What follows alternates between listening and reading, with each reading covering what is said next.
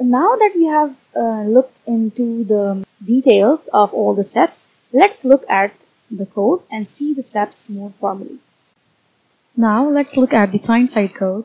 So let's see it line by line. So again, I have declared an integer variable for shared memory ID, a key, and then 2 pointers of character pointer type.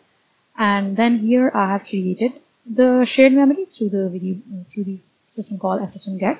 And notice that I haven't used the flag IPC underscore create here. Why? Because this is client-side programming, and we will not create the shared memory here because it's already created in the server side section.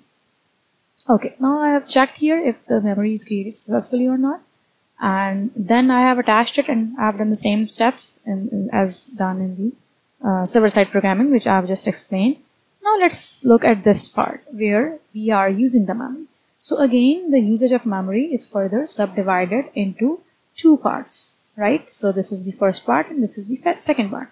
In the first part, we are just reading what is written in the shared memory. So what I have done is I have saved the head of the memory in another variable, another pointer variable, and then I have traversed the memory using that variable. So keep that thing in mind, that you have to save the head of the memory.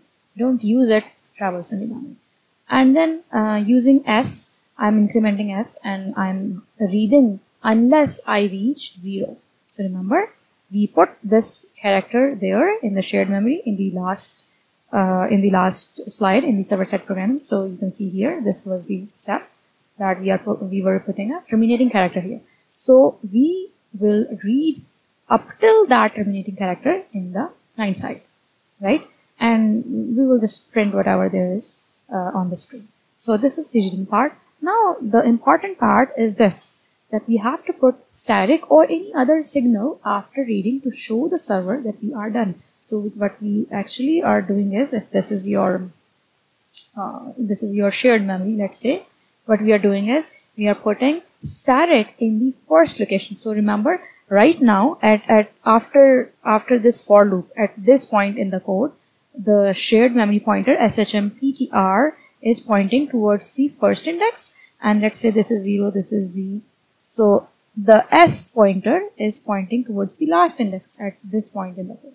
So we are putting static at the first pointer. You can see here we are pointing where shmptr is pointing. So it's pointing at the first index. So that's why we are putting static at the first index of the shared memory. And we programmed in the server-side programming, we programmed that unless the first index of the shared memory receives static, right? Unless that is written there, it will be stuck in an infinite loop.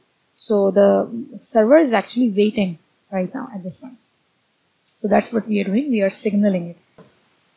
So you can think of it like some detective movie where 2 detectives or the spies are signaling each other using light signals.